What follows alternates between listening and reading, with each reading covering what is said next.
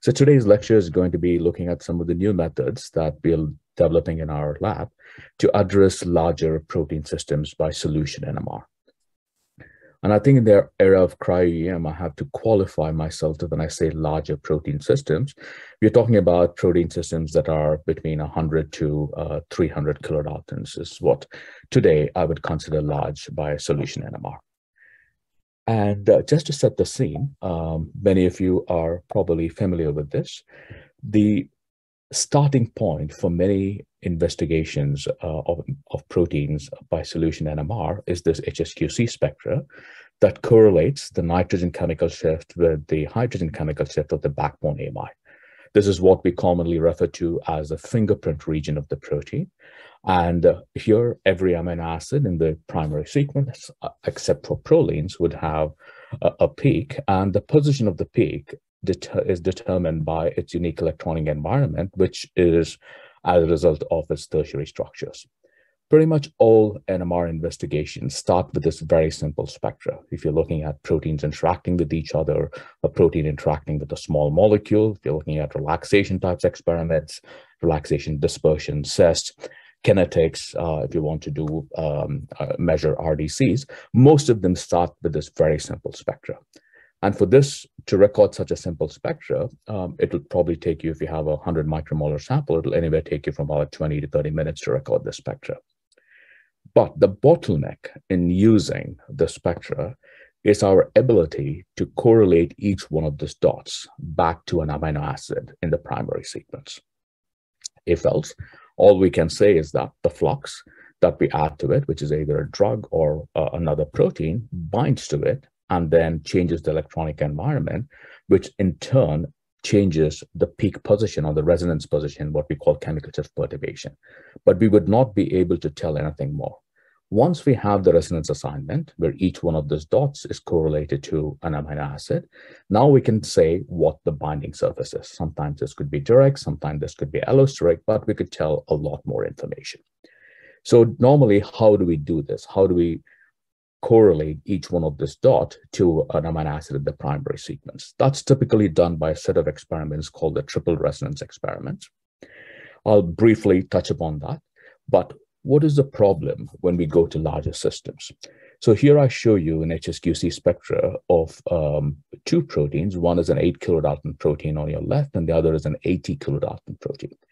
What you can see is that within a given spectral real estate, which is anywhere from about 5 ppm to 11 ppm, this is where normally the amide chemical shifts come, there's a lot more resonances on the 80 kilodalton protein than the 8 kilodalton protein. So two things happen when we go to larger molecular weights. You get a lot more resonances, 10 times more resonances in this case, which causes spectral crowding.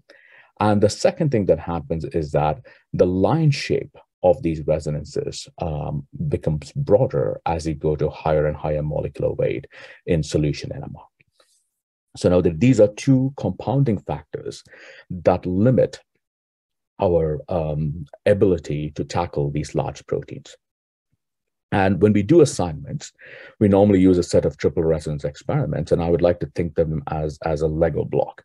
So when you transfer magnetization from nitrogen to the carbonyl alpha, the nature has designed it in such a way that we go both ways in the sense there's a coupling between the nitrogen and its own C alpha, and there's a coupling between the nitrogen and the neighboring C alpha, in this case, the N-1 C alpha. So you see two resonances here. You can see the resonance that is, I hope you can see my cursor moving, that is to own C alpha, and the resonance to the neighboring C alpha. Typically, but not always, the resonance to its own C alpha is a little bit stronger compared to the neighboring C alpha. And the reason is because the coupling to its own C alpha is slightly larger, comparing to the C alpha -1.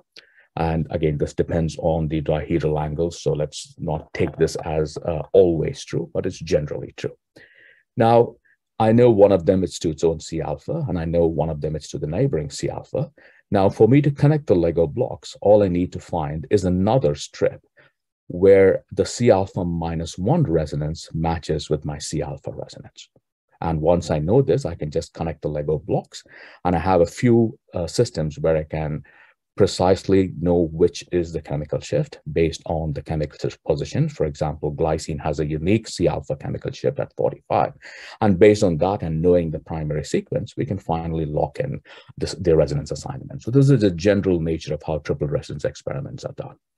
But what happens when you go to larger systems that I shall show you in the slide? I'm sitting on this particular resonance, asking the question, where is my C alpha minus 1? And they're going to be about 4 other people raising their hands, showing that I'm your C alpha minus 1. But only one of them is the right answer. And this is what happens in what we refer to as a chemical shift degeneracy. An analogy, if you want to take, let's say if you're sitting in a class with 3 people, and then you ask, hey, which of your names begin with the letter S, there'll probably be 1 person raising their hands. If you're sitting in a class with 1,000 people and you ask the same question, there are going to be 10 people who are raising their hands. And that's exactly what happens when we go to larger proteins. You get this property of chemical shift degeneracy.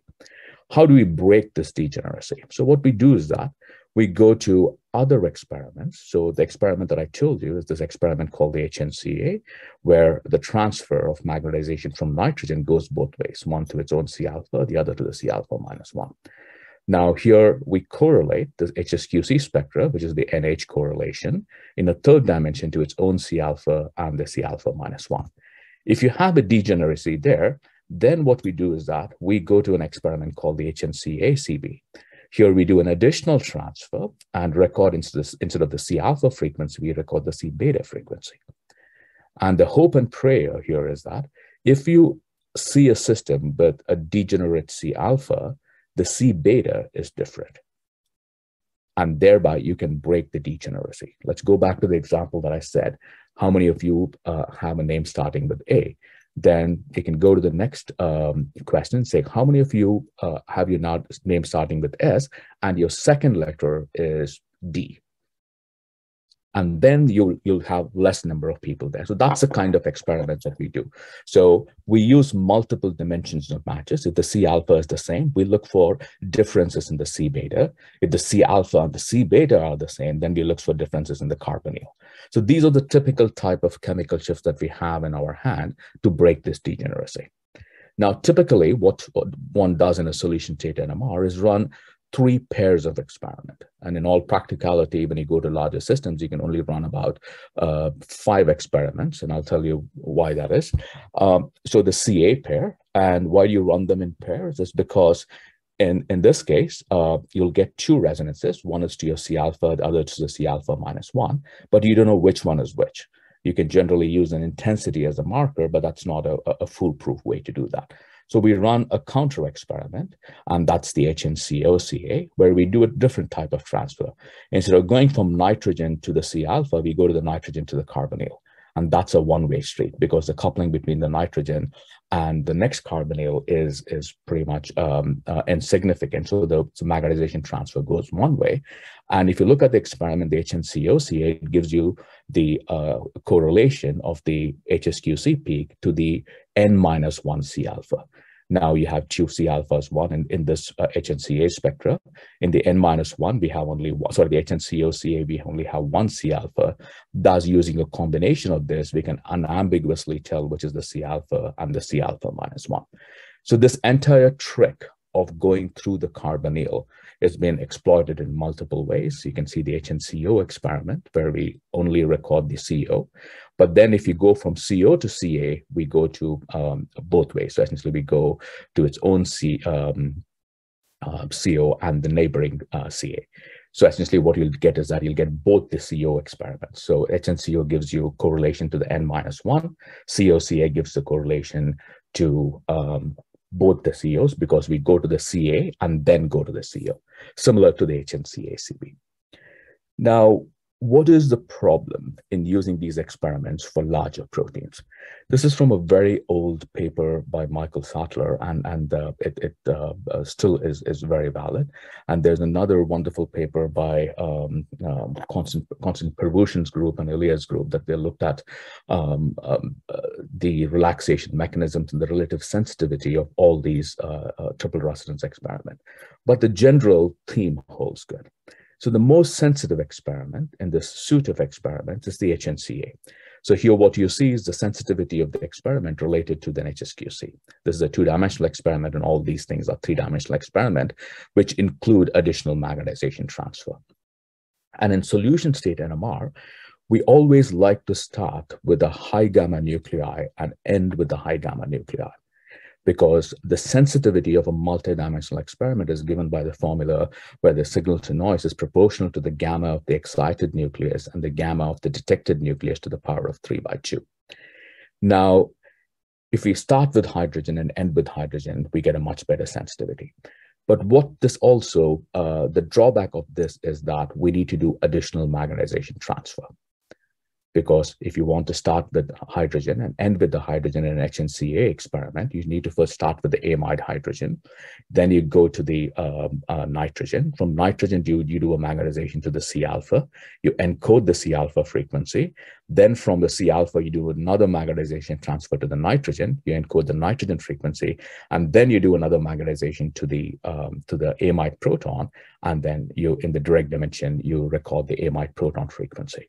And the question that we need to think about is that why don't we just start with the C alpha resonance and then encode the C alpha, go to nitrogen and go to hydrogen at the end. There you will lose the sensitivity by a factor of 4 because you're starting with the C alpha magnetization, which has the gamma that is 1/4 of hydrogen. Now the question we'd like to think about is that why don't we start with H alpha and then go to C alpha and then end on nitrogen? That's a very good question, and there are experiments that are available for us to do that, but it has other problems when we go to larger systems, and then we will look at what those problems are in the next couple of slides. Now, here is a relative intensity of the different experiments, and here is putting that into a pictorial form. So this is from a protein that a postdoc in my lab, Thibault Vinet, is working on. It's a phosphatase, is about 38 kilodaltons, and it could be only concentrated to about 200 micromolar. What you're seeing here is one two-dimensional experiment, which is the TROSY HSQC, and two projections of a three-dimensional experiment.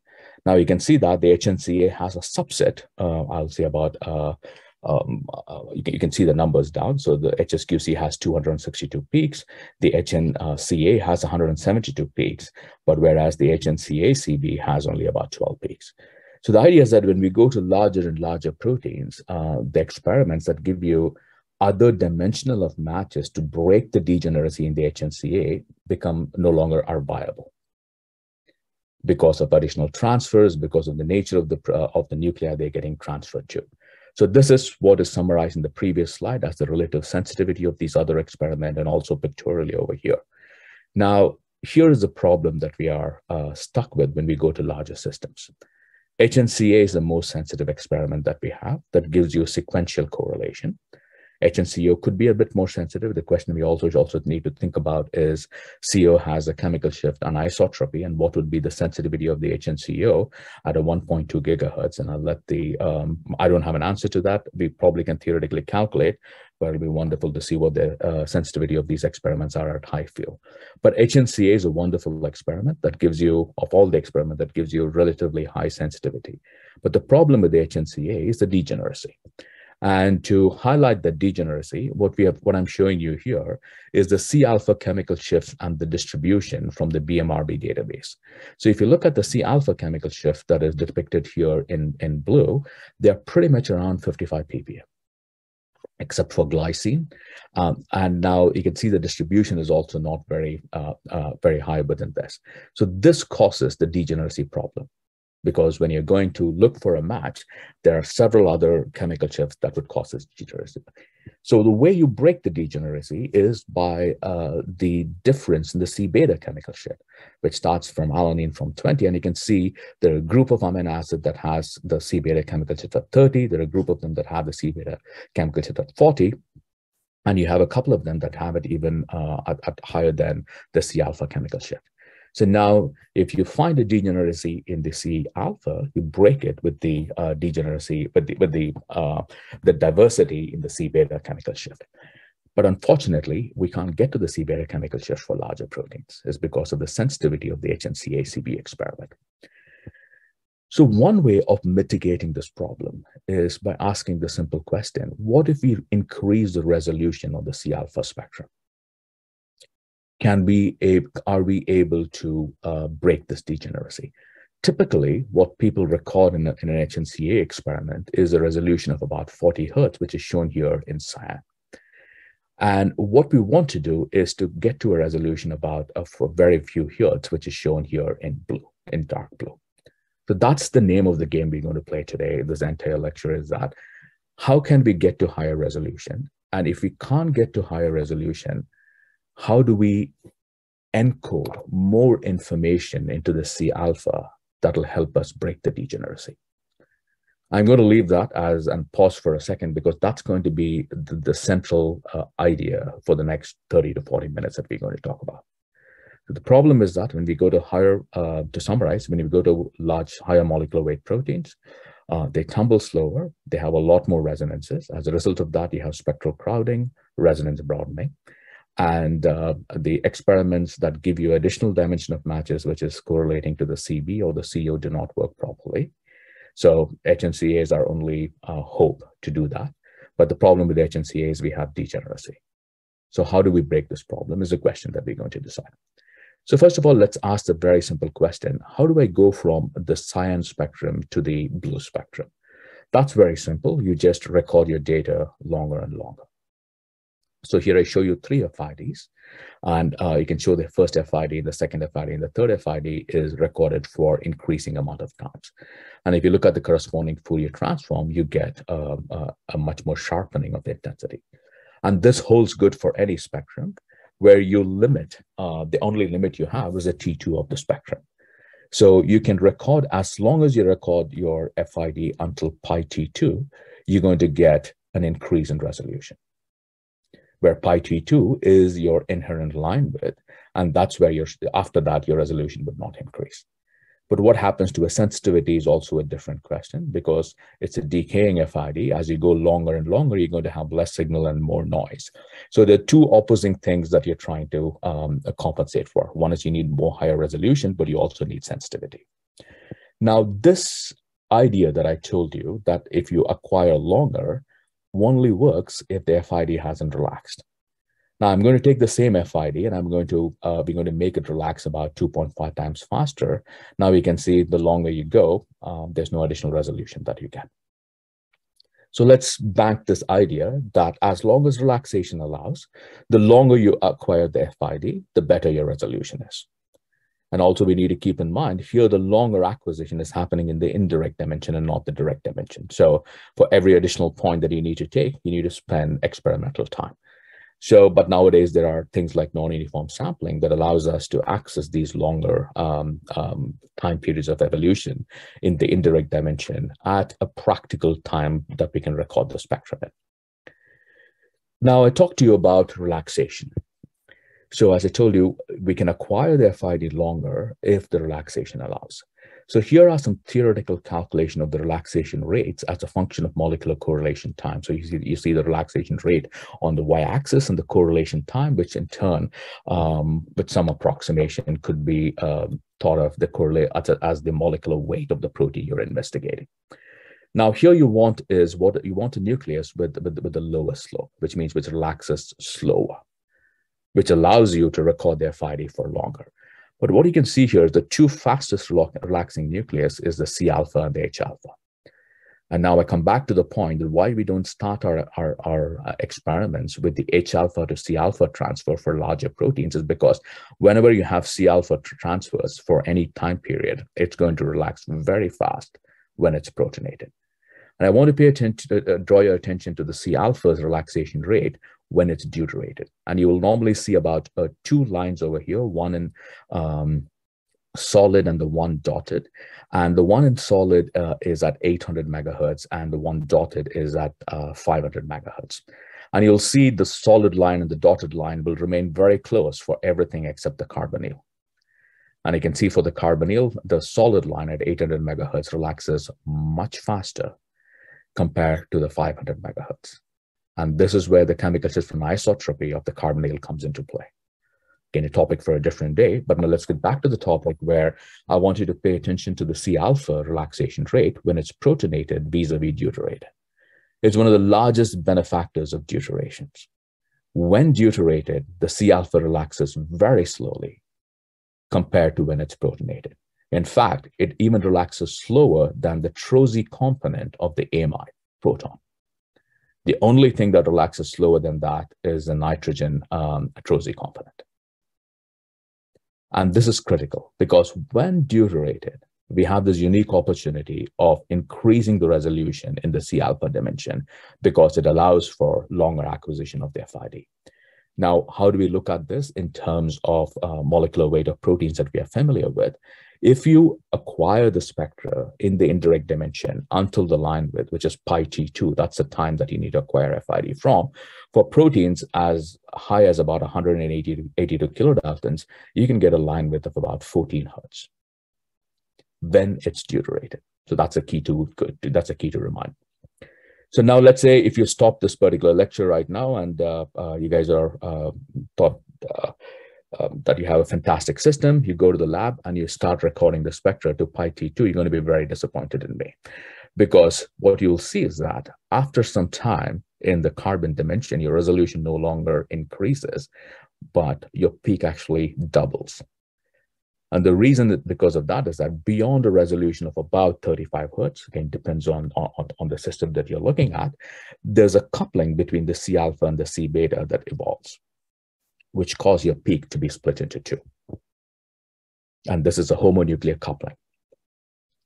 So how do we negate this homonuclear coupling and then still record spectra that have very high resolution? There are some tricks that are in our textbooks that we can think of using it.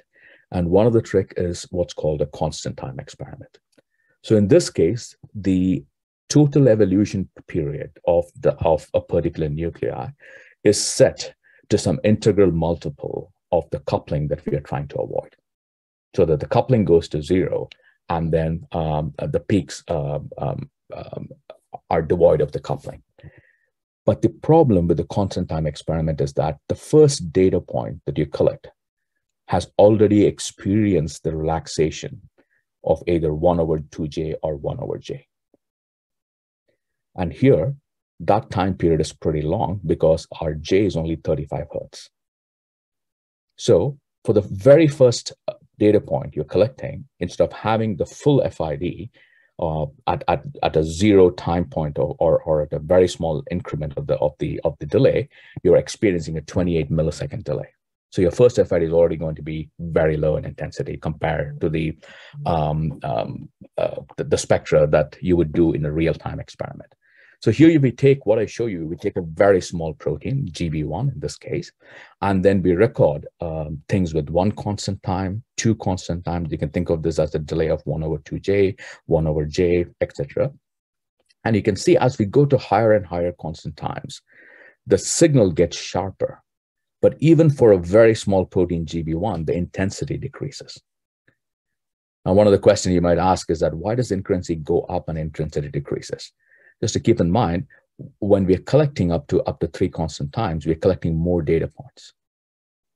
We're collecting a lot more data points, and this is a projection along the carbon dimension. Here we are collecting more FIDs, but still our intensity decreases even for a very small protein. This constant time experiment for the resolution that we're hoping to get wouldn't even work for ubiquitin. So this constant time is not going to work for us. The other part you can do is that, so we are now restricted by the coupling. So one of the things that we can do is we can do a selective decoupling on the C beta. And at this time when we started the project, there's some lovely methods by Eric Skupche and others where they have these selective decoupling on the C beta.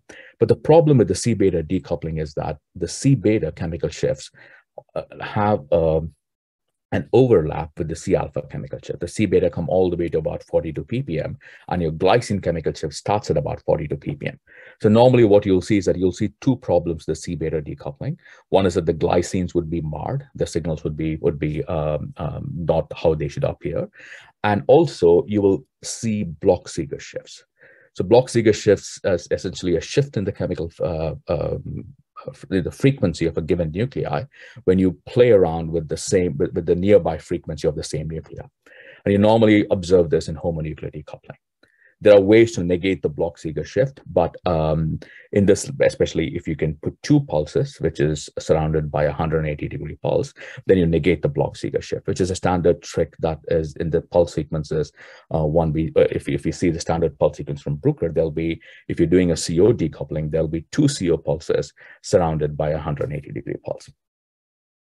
Now, the other way that we can do the decoupling is a virtual decoupling.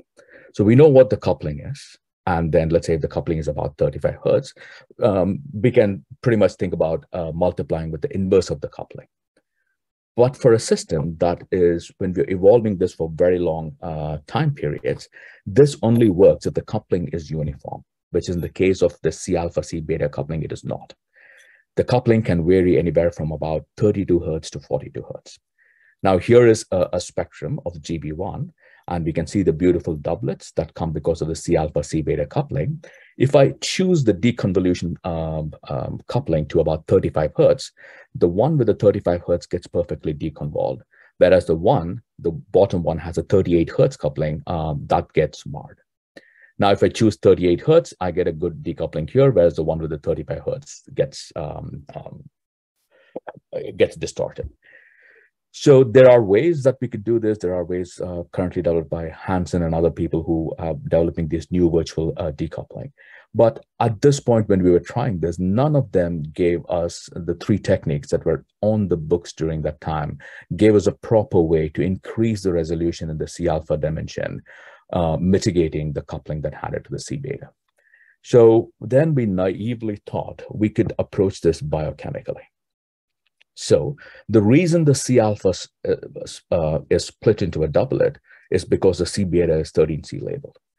What if we could make a protein biochemically where the C alpha is 13C labeled and the C beta is unlabeled? Now you can, and you can deuterate the protein. Now you can essentially let the C alpha evolve merrily, and you get very increasingly higher resolutions, which is going to partly mitigate the problem of degeneracy. Is there a question there? Or? Yeah. So actually, yeah. I think this is a good point to interrupt you for a bit, because we got two very good questions.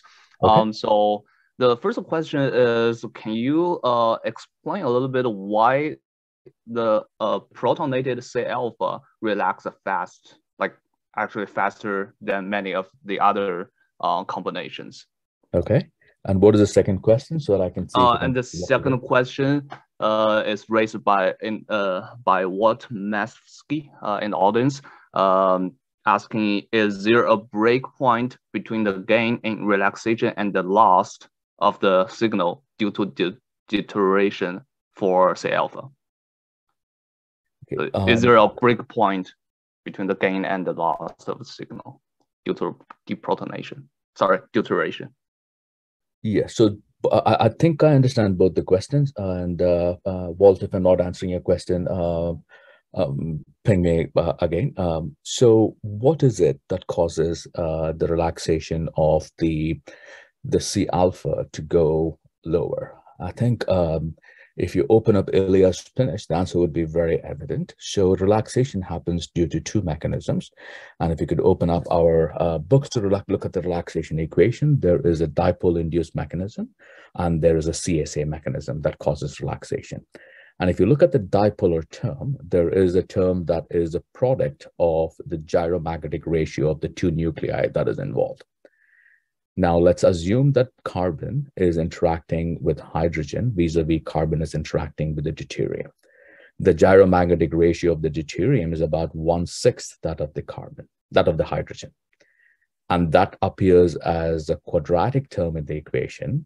So when you substitute this hydrogen by a deuterium, you're already, theoretically, let's say, you are getting a factor of 36 reduction. I'm hoping that I'm getting that point. So in the regular dipolar equation, so essentially you have the product of the gyromagnetic ratio, and it appears as a quadratic term. So now the product of the gyromagnetic ratio of hydrogen is about 6 times more than the deuterium. So ideally, we should see at least a 36 times increase in decrease in relaxation when we go to the deuterium. But in practicality, that number gets down to about 8 due to several factors. One of the factors also that comes in the same equation is that you have the product of the gyromagnetic ratio, and you also have the distance between the two nuclei. So it so happens that when you have a carbon-hydrogen bond vis-a-vis a carbon-deuterium bond, this bond becomes shorter. Now that increases the relaxation because now they're closer to each other. And then there are other factors. Hydrogen is, the deuterium is a spin 1 nuclei. There's a spin number that comes into the equation. So to answer your question very briefly, it's coming from the dipolar contribution to the relaxation. And Walt's question is that, if I could understand his question, are there proteins that you would benefit from deuteration vis-a-vis protonation? Because protonation allows you to, let's say, transfer magnetization from proton to carbon, which essentially limits your transfer time in these experiments. It really depends on the protein, but I would say anything about 18 kilodaltons, 1/8, is a part that we are slightly in the gray area, whether we know to do, whether to go to a TROSY-based systems after deuteration or to a non-TROSY HSQC-based system with protonation. So that's a point, that's a breaking point for me where we need to decide which way we need to go. Right. I will continue with this idea. So the idea here is that to remove the C beta and make it C12. So we naively thought that we can use, instead of glucose, which is traditionally what is used as a carbon source to make these isotopically labeled protein, we can use pyruvate. So pyruvate is a 3-carbon system, and you can get it commercially by this labeled at either position 1, position 2, or position 3, or any combination of them. Now, if pyruvate is used as a sole carbon source, and if you see how alanine is made by a simple aminotransferase, if I choose a pyruvate that's only labeled at carbon 2, then what I'll get is an amino acid that's labeled at the C alpha position, but not labeled at the C beta position. It's absolutely wonderful, and this is exactly what we wanted. But the wonder stops right there, because for any other amino acid, it's a little bit more complicated because they either go through 3 independent pathways: the TCA cycle, the gluconeogenesis cycle, or a fusion cycle, which we call the direct way. This is how the amino acids are derived from pyruvate as a carbon source. Here, things get more complicated. And now, here is the pyruvate colored with the 3 amino acids in 3 different colors, and we can see where the amino acids go in these different cycles. So we use the standard KEGG database to identify where each of these amino acids would end up. I want you to keep your eyes on glutamate, where the C alpha is obtained from position number 3. And if we go to alanine, it's obtained from position number 2, so on and so forth. So depending on which amino acid is produced, then your C alpha would end up from different parts of the pyruvate. This is one problem. The second problem is that if we go back to our textbooks and look at the TCA cycle, which probably all of us have memorized and conveniently forgotten, at least I did that, the pyruvate enters the TCA cycle as a 3-carbon moiety. And then what happens is that there's a fusion that happens with oxaloacetate that results in a 6-carbon moiety, the citrate.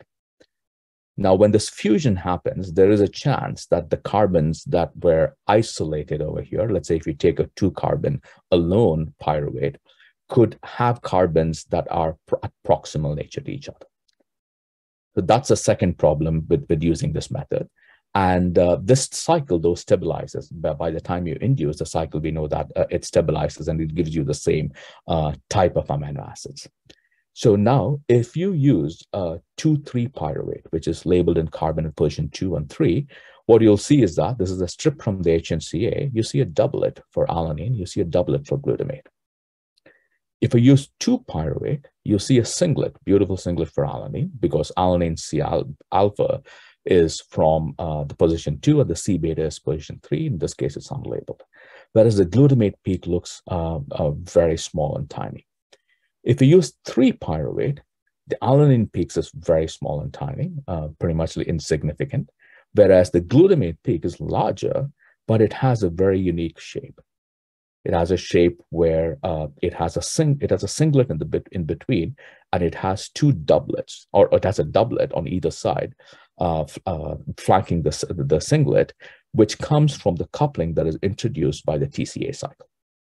Now the C beta becomes labeled as well.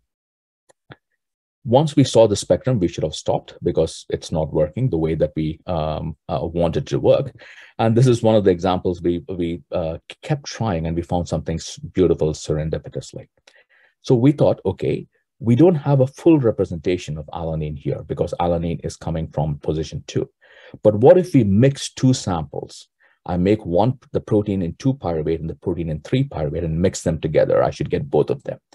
But a better way that we found out to do is to grow the protein in the presence of 2 and 3-pyruvate.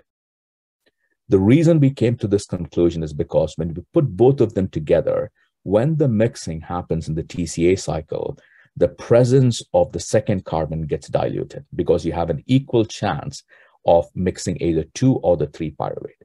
If you mix 2 and 3, or 3 and 2, what you have is that you reduce the chances of having neighboring carbons C-alpha labeled. So now what you'll see is that the alanine is a beautiful peak, it's a singlet.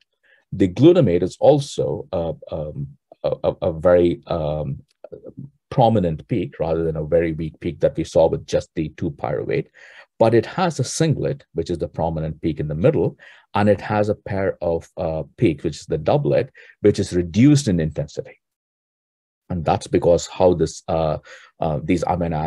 precursors are taken to the 3CA cycle. Now, what you'll see is a beautiful peak shape for each amino acid. So what you'll see is a central peak that is devoid of coupling. And then what you'll see is a pair of doublets that is due to the partial labeling of the C beta. And now for each of these amino acids, it has a rather distinct peak shape.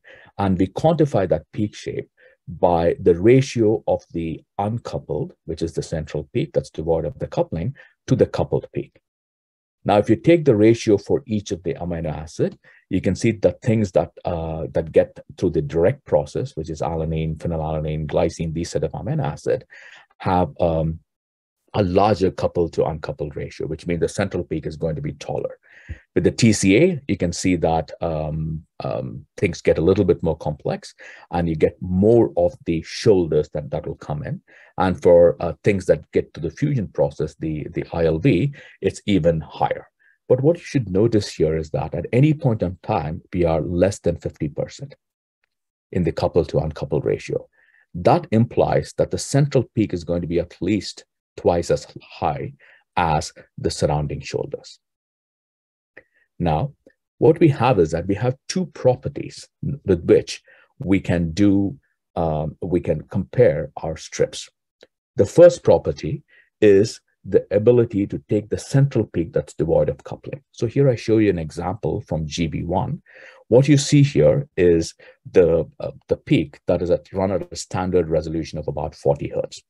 Now, the same sample, which is these two samples, are made by the traditional method using glucose. Now we run it with extended resolution, but because of the C-alpha, C-beta coupling, what you see here is a pair of doublets, and you're not able to distinguish them. But when we use the pyruvate mix, you can actually clearly see, because we collapse the doublets, and you can clearly see the sequential and the intra peaks over here. So here, even with extended resolution, in the traditional case of glucose, you're not able to get the doublets because the doublets actually are in this, but there's an overlap in the C-alpha dimension. And here, what you'll see is that the doublets are now collapsed, and then you clearly see one peak for the internal and one peak for the sequential. Now, what Scott tried to do with this was a very simple experiment.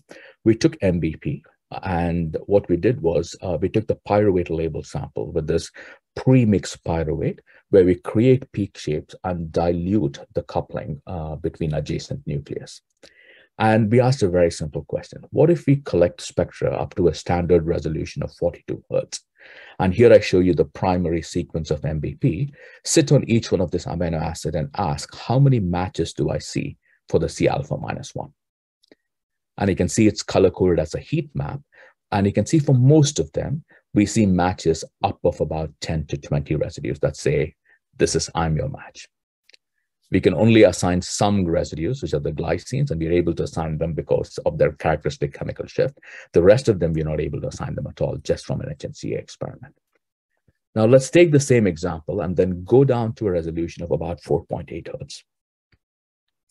Now, you can see the number of matches drop down, and now the number of matches is between 2 and 5. And then we are able to assign all the residues in green are assigned unambiguously. We're able to assign most of these residues. But even for these residues, and here what we're doing is that we're just using the central position as a marker for assignment. I hope this is clear, because here we took the spectra at a resolution of about 42 hertz, and then we asked the question, how many matches the C alpha had? Looking at only the central peak. Here we just increase the resolution, and only looking at the central peak, we asked how many matches are there and how many of the residues we can unambiguously assign. Now, if you consider both the central peak position and the shape, something magical happens. So now what you can see is that this is the peak I'm looking for a match for. I want a C alpha -1 that matches this particular frequency. Now you can see there is 2 resonances that have the exact same central frequency, but one of them has the same shape that I'm looking for, and the other one doesn't. Now, if you can use the central frequency and the shape that is provided by this pyruvate labeling, you can now, we just use it in this case by a simple regression fit. And now what you can do is that you can assign up to about 90% of the protein unambiguously. So what the pyruvate gives you is a central shape that, so just to keep in mind, the difference, this is about 35 hertz between the 2 shoulders. So now we have a central peak that's extremely sharp, that's devoid of coupling, which you can use as a marker for assignment. And in case of degeneracy, you not only use the central peak position, you also use the central peak position and the line shape to get your assignments. Now, how fiddle is this? So here I show you the peak position for different occurrences of the valine in MBP, and you can see that they're all pretty similar when it comes to how the peak looks, because this is just a property of how that particular amino acid is being derived out of the biochemical nature of how the amino acid is being derived. Now, what we're currently doing is, because here we just considered serendipitously the combination of 2 and 3 pyruvate. We did, it's not completely serendipitous, but we want to now explore where all would this labeling go if we use pyruvate. And this could have important implications in other type of experiments for solution state NMR, especially measuring relaxation, where you don't need to worry about the contribution from the neighboring carbon if you get an alternatively labeled sample. It would also help in getting aromatic assignments and aromatic noses, because the aromatic carbon-carbon coupling is about 60 hertz. Which really limits the resolution on the aromatic carbon. So there's a number of things that is useful for, and we also posit that it'll be useful for solid state spectroscopists, where you can get dipolar coupling without the presence of the neighboring carbon. So what Maxim has done is that he has taken 1 pyruvate, 2 pyruvate, 3 pyruvate, and all combinations of them. And then he has made proteins with multiple induction times. And the idea here for us is to use a series of documented experiment, like a high resolution HSQC, a constant time HSQC, the HNCO plane that gives information on the carbonyl labeling, the aromatic TROSY, etc., to identify for each of the amino acid, where does the labeling go when a certain combination or a certain species of pyruvate is used. So for example, if you look at the C alpha, it'll have this a complicated pattern when the neighboring C alphas are present or not, because the C alpha is connected to a CO, and you can see the different couplings that happen depending upon when it's connected to the CO or the C beta. Similarly, for a tertiary carbon, you have this intricate pattern, but when the coupling is not there, this pattern will collapse. So now what's going to happen is that each of these patterns with a particular labeling scheme is going to give you additional information about the nature of the amino acid that it's derived from. So this is a work in progress. And as you can see, Maxim has shown a distribution of the population of each of these atoms that is C13 labeled, and from the number of amino acids within the same sequence, we see what the spread in this particular labeling is, which is rather tight. So here is alanine C alpha, alanine C beta, when we use different pyruvate sources. So you can see 1 pyruvate, 2 pyruvate, 3 pyruvate, a combination of 1 and 2, etc. And similarly for isoleucine, every single atom of isoleucine. So we hope to publish this very soon. So this could be useful for other people to not only use this for the type of experiments that we are using, but also leverage this for the type of experiments, the combination of pyruvates that they wanted to be labeled as. So here are some representative conclusions as to where the major pattern goes if you use the pyruvate. For isoleucine, for example, you can see this position is derived from 1, and you can see the alpha position is derived from 2, so on and so forth. Now, what are some of the practical considerations that one needs to follow when using this alternate labeling strategy? For us to get such a higher resolution in the carbon dimension, we need longer acquisition. So we can't just use a regular acquisition. We need to go to much longer times, but the relaxation in this case allows it to go to much longer time. So we can go to about 60 to 90 milliseconds on the carbon dimension, and that's what gives you the higher resolution. Deuteration is mandatory, because without deuteration, the C alpha is going to relax very fast, and it's not going to work without deuteration. Now, how do we get this in a deuterated, do we get deuterated pyruvate? The beauty of pyruvate is that you don't need to get deuterated pyruvate. So this is the type of C13 pyruvate that we order. So normally when we grow it in D2O, all we need to do is drop the pH to about 13 and put it into D2O. Then this the CH3 would exchange to CD3. All you need to do is get back the pH by adding the phosphates and then grow your protein. So you don't need deuteration. The other thing to keep in mind is that when you're doing this exchange from CH3 to CD3, you need to do this in a liter of D2O. If you do it in 50 ml, then what's going to happen is that the concentration of the pyruvate is so high that you get aldol condensation. So that's the other thing to keep in mind, is that this has to be done at a sufficiently dilute concentration where the exchange happens and aldol concentration does not happen. The other key problem, which is, in my opinion, the major problem in using pyruvate or in using any deuteration in this case, is the back exchange.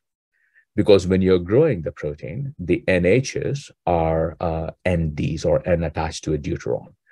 But when you're going to observe the protein, you want the NHs because your experiments start with the amide hydrogen and go to the amide nitrogen. If that amide hydrogen is a deuterium, then you have a problem. Now, the other problem when we come to pyruvate is the following. So, for example, when the nitrogen is attached to a hydrogen, vis-a-vis the nitrogen is attached to a deuterium, there's going to be different chemical shifts for the nitrogen in these two cases, which we call the isotope shift. Not only for the nitrogen, the chemical shift of the C alpha and the CO also changes when the nitrogen is attached to a hydrogen vis-a-vis a nitrogen is attached to a deuterium. There's a beautiful paper by Atreya that actually leverages this to look at HD exchange, this isotopic shift between the fact that nitrogen is attached to a hydrogen versus nitrogen attached to a deuterium. Now, let's say you have an amino acid where the nitrogen at the position I is fully attached to the hydrogen, and the nitrogen at position I minus 1 is partly attached to a deuterium and partly attached to a hydrogen. This is because of improper back exchange. Now, this species is not going to contribute for the signal because in the way that the I-1th residue behaves, because there is not going to be any transfer from this deuterium to the nitrogen. But what's going to happen is that the very fact that this attached to the deuterium is going to change the chemical shift of this C alpha versus this C alpha. Now, if you transfer the magnetization from this hydrogen to the nitrogen and the C alpha minus 1, you're going to transfer to two C alpha minus 1s. And those are going to be about shifted by the isotopic chemical shift. And as a resultant, what's going to happen is that the peak shape is going to be broader than you're normally used to.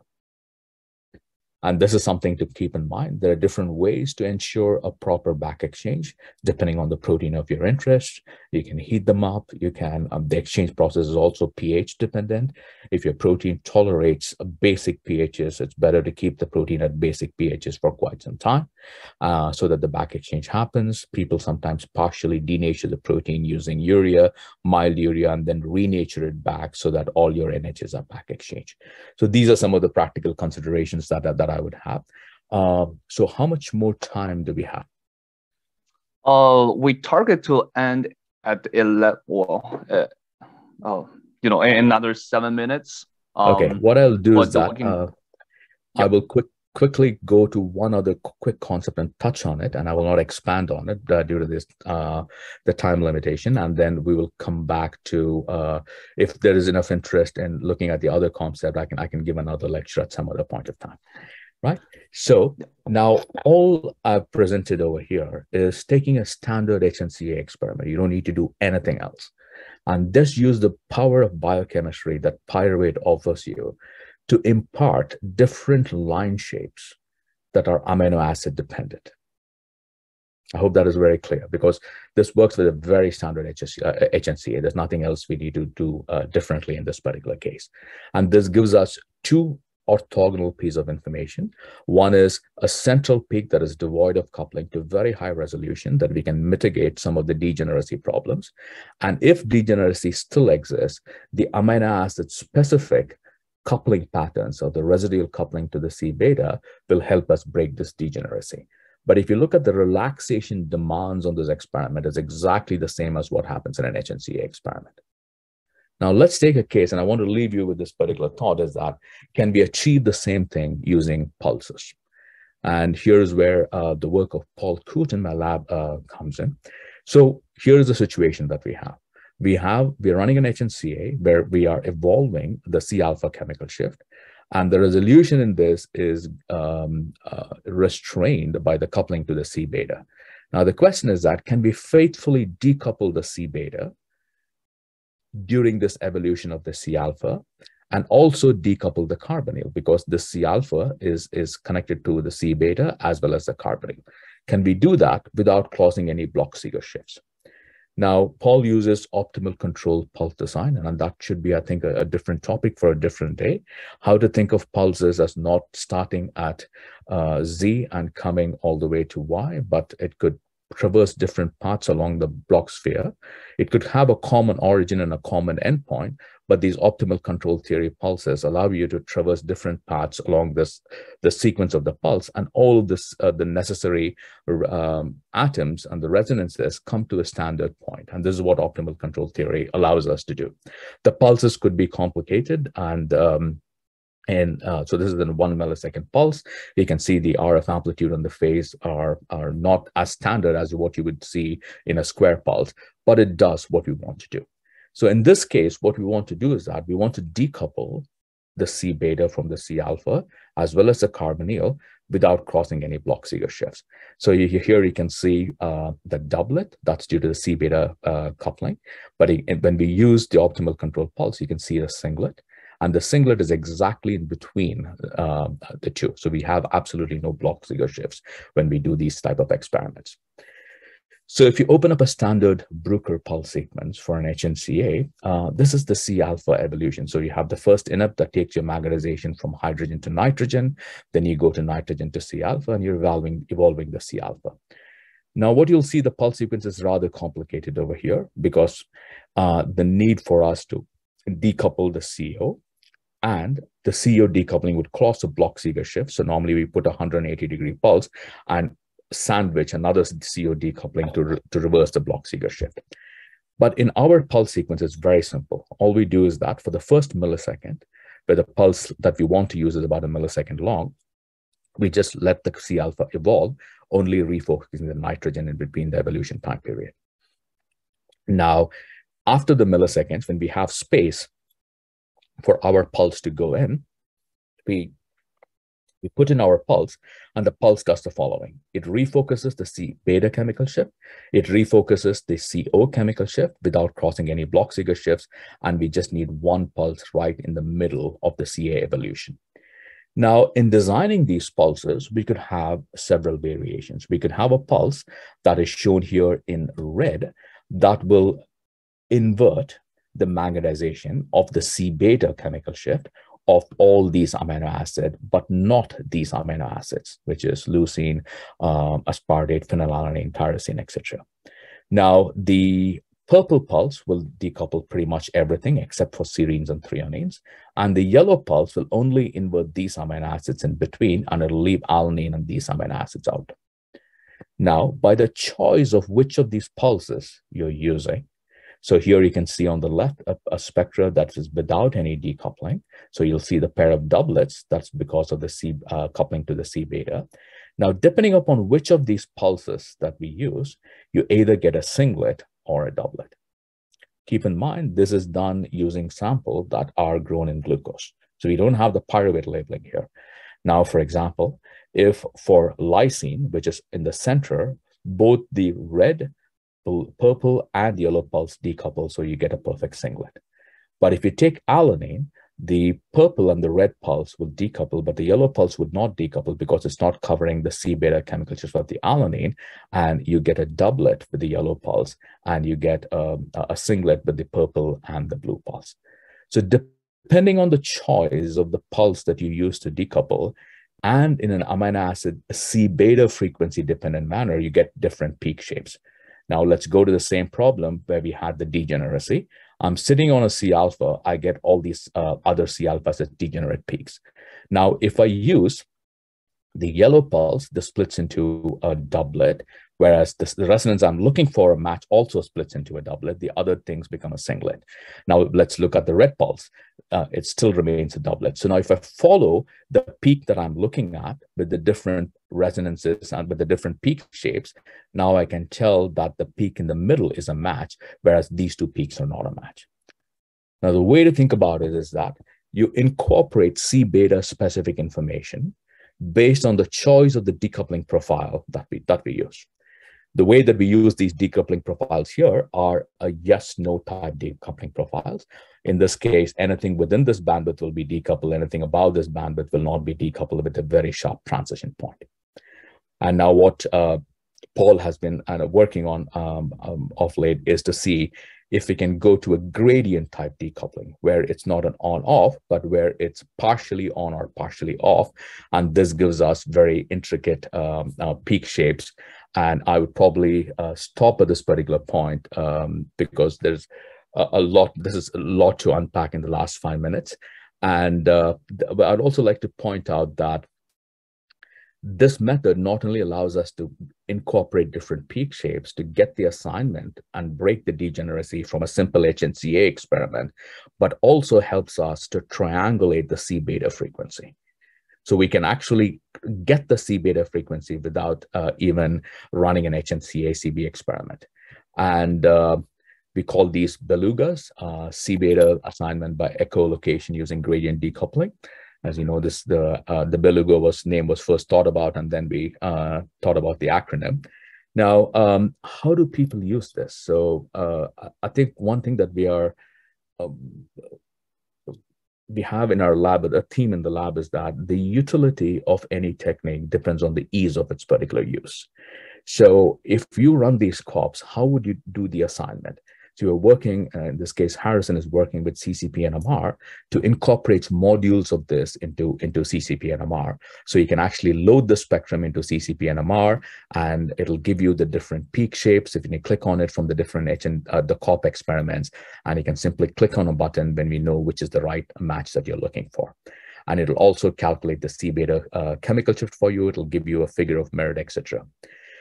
Now, these two experiments, I'm going to leave you with this particular point. These two experiments that I told you, one is using a set of interesting pulses that will do a C beta specific decoupling, and the pyruvate, where the shape comes from the biochemistry or orthogonal piece of data, which we can combine together. So for example, if I take the pyruvate label sampling and add the COPs together, where we still have degeneracy, we can break that degeneracy, because now the degeneracy is going to be breaking on the C beta specific decoupling that these COPs gives you. Now, what Ilya and Uluk are working on is using these shapes that the pyruvate decoupling gives you with machine learning to automate the process of assignment of large proteins. Again, this is a topic for a completely different day as to how they do it. They assimilate a lot of these data using the chemical shift positions, the J coupling information, and from the BMRB data bank. And just by using the image of the peak, we can train these things to get amino acid specific information, which could be used to assign. With that, I just want to conclude by showing you that by sharing with you that we have two orthogonal methods, one biochemistry based and one based on optimal control theory. Both of these methods use a very standard HNCA experiment that has a relaxation demands of nothing greater than the HNCA experiment, but we incorporate additional information either on the peak shapes or on the relative intensities, and these could be used for assigning larger proteins, which will now open the gateway for us to study relatively large proteins by NMR. With that, I would like to thank the people who actually did the work. The pyruvate labeling has been a long effort going in my lab. It started with Scott Robson, and now a team of people, Maxim, Harrison, Abhinav, David, Thibault, Patrick, and Krishna are working on that. Because for me to properly inform Ilya on all the labeling patterns, we need a lot of data to train the ML network. So there's a lot of people working on an array of protein. And for the optimal control theory, the project is spearheaded by Paul Coote, and again worked on by Harrison, Abhinav, Thibault, and Sir John. And I would like to acknowledge the collaborations that we have CCP-NMR, where we can put some of these methods into the CCP-NMR package so that people can directly use pyruvate labeling and automated methods to assign their proteins. The machine learning part is the collaboration with Ilya and Uluk, and Gerhard and co for a lot of discussions on several topics, mostly nitrogen detection and also topics over here. And Wolfgang is a godsend for me, and I think for the entire NMR communities, because when people look at optimal control pulses, there is a certain amount of fear. They'll say, oh my God, these are a beast that we can't handle. But today, if you want to run an optimal controls pulse design, any of the COPS experiment, all you need to do is retrieve the parameter set, get prosol, and then it's ready to go. It's just another pulse. And that was made possible by Wolfgang, which automatically takes these pulses. It looks at what field strength your magnet is and calibrates the power level for these optimal control pulses based on the standard hard 90. So these pulses are available either through my website, and we also strive to make these available through the Bruker standard release. So it should be accessible for anybody to use that. So with that, I will probably stop, get back the screen, and I'll be more than happy to have a discussion on any of the other topics. Yeah, thank you so much for a wonderful talk. I already see quite a few questions raised in the Q&A channels. So the first question is from Watt again. What would you expect if you use a mixture of a carbon-13 labeled and unlabeled glucose? Say you make a 30 to 40% of C13 glucose in the growth medium? That's a good question, Walt. What we expect is, depending upon, we haven't tried that particular experiment. We have tried the use of one C13 glucose labeling. But what we expect, Walt, when we use, depending on the carbon, unlabeled carbon, you would expect a reduction in the intensities of the peak. The one thing we do not want to do is to sacrifice on the sensitivity of the experiments.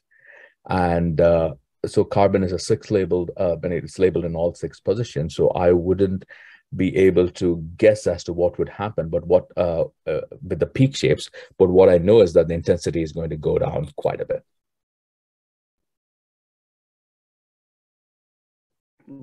All right, and the next question from an anonymous attendee is asking, does one need to stick to a very specific and particular species of bacteria to make sure that the metabolic pathways and the rates are the same each time? That's a very good question. This is something that we are currently exploring. We have tried, I think, BL21D3 and BL21P lysase, but if I had to take a guess, I think the TCA and the pathways are very similar. And by the time you reach the protein where you induce it at an OD of 0.6, the things would have stabilized and the peak shapes would look exactly the same. But having said that, we haven't tried different. We only tried a couple of them, but we haven't tried all species. For example, like things like a Rosetta strain or other strain, we haven't tried a few of that. It's in the works, but before we publish, we would probably give you more information. And if I had to take a guess, it would be the same. The answer is I don't have a proof of it yet. Yeah. Great. So I actually got another question from Asif, Equbal, one of our committees, sent me a direct message. With optimal control pulse decoupling, do you need to re-optimize the pulse parameters for each offset and the bandwidth you want to decouple?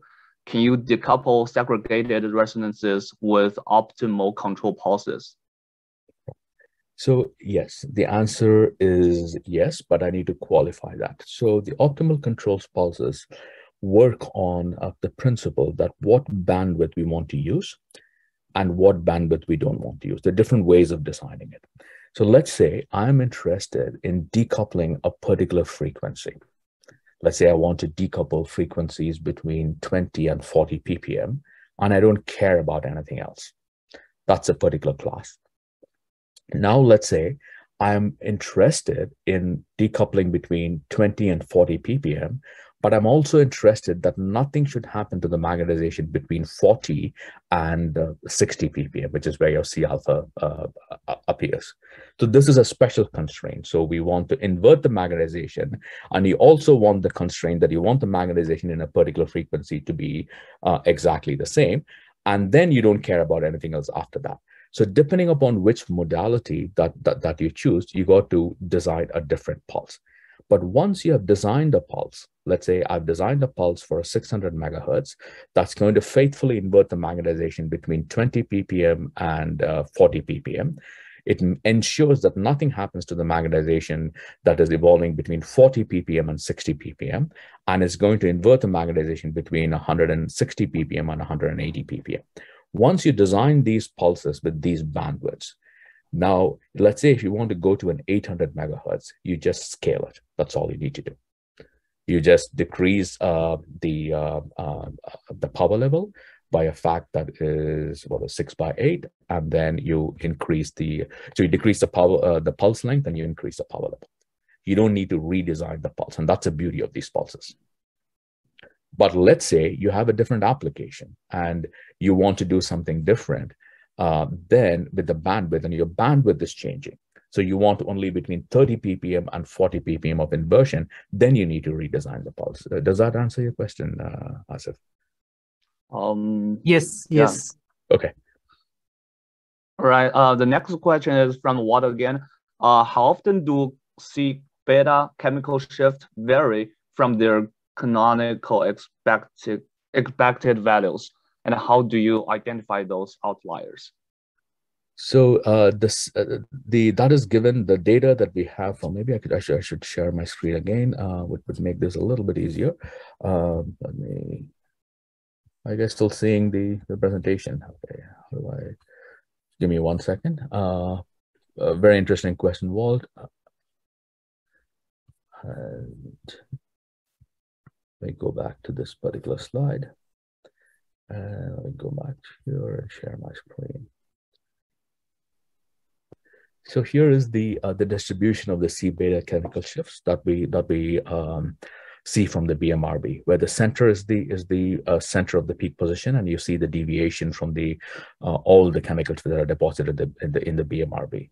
As you can see, for some of them, there's a larger variance compared to the other. And it really depends on if some metal ions are binding, and cysteines also have in this case, even though the variation is small for things that are involved in disulfide, you probably will have things that are different. But the variance is not any larger than what the C beta variance is. And what is going to be different, Walt, which also adds an additional dimension of map, is the coupling constant between the C alpha and C beta.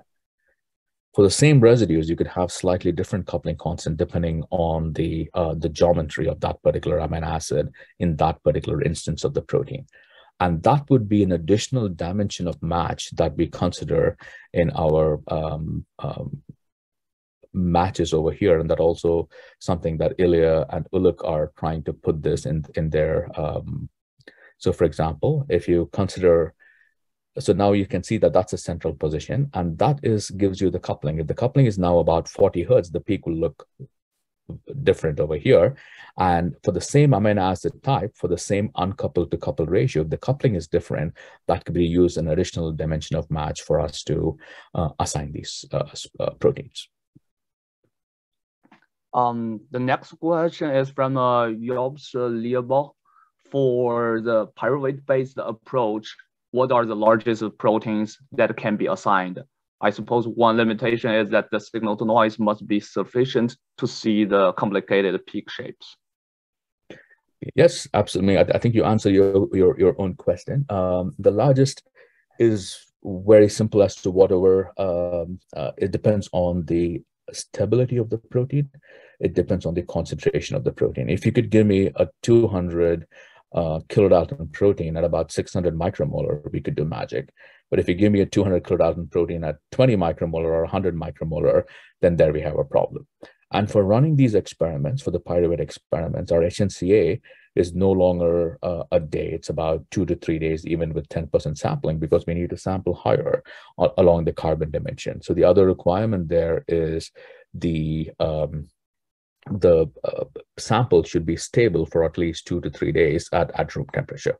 So these are the requirements. And I think one of the other questions, which also I think relates to this, I don't know if Walt meant that when he asked the question, is that, as I told you, when you go longer and longer into the acquisition, you gain more resolution, but at the expense of sensitivity. Right, as you go further into, if you want to go to the absolute line width, which is pi t2, you would lose sensitivity compared to an experiment that you recorded with fewer increments. There is a study that is done by, I think, Jeff Hawk and Sven Heberts and Gerhard Wagner, but they've shown clearly that if you go to 1.2 times T2, there's no reason not to go that way, because you will gain both sensitivity and resolution at the same time. And normally what we do traditionally is that we go to about 1.2 times T2 and then use a reconstruction-based technique, which is equivalent to linear prediction, to predict an extra data set and increase our resolution. And that's something that we typically do in our cases. So to answer the question, is the limit, I would say we can easily go to about 200 kilodaltons because your resolution allows you to go for that. The problem would be back exchange. How can you properly back exchange? The strength of your, the concentration of your sample, and the stability of your sample. If you have all these three things together, we can easily go to 200 kilodaltons. I guess the next question from Watt again is sort of related. Excellent talk, but I'll try again. When you deuterate protein, the signal intensity of the HNCA signal is reduced according to the deuteration amount, but the relaxation rate is also reduced, which gives a gain of the signal. For typical protein sizes, for example, 10 kilodalton, 50 kilodalton, 100 kilodalton, how much deuteration is optimal for each?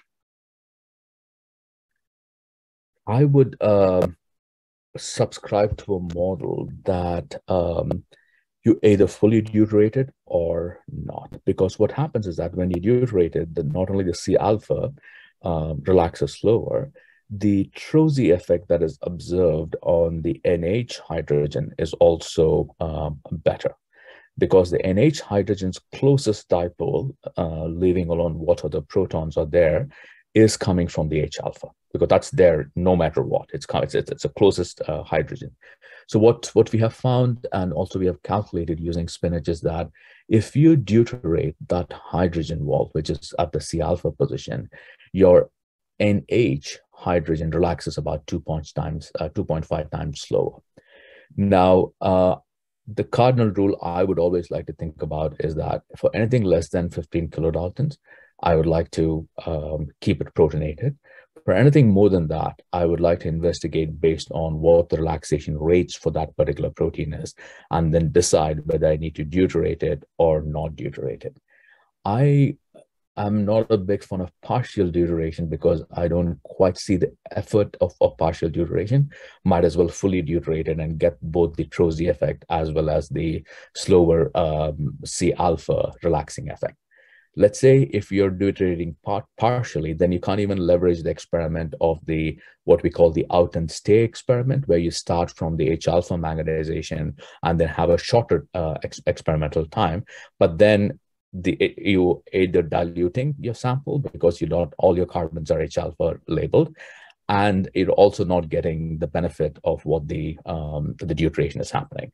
So I would either put my bet on deuteration or not deuteration, depending on the protein, and for me, 15 to 18 kilodaltons is a cutoff where I need to think.